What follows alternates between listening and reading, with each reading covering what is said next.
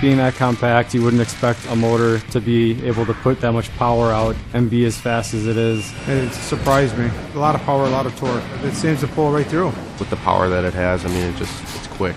Power, speed, compactness, put the battery in and you go. Being smaller and actually being able to reach tight places like that is definitely an advantage. You can just get things done a lot faster. It definitely increases your productivity.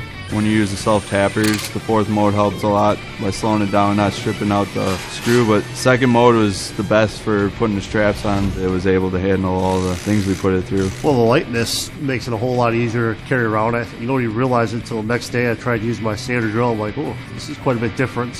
I was very happy with the balance of it. Balanced in my hand, balanced on my tool belt, balanced while you're working. Say hands down, Milwaukee pretty much get the right tool for the right job.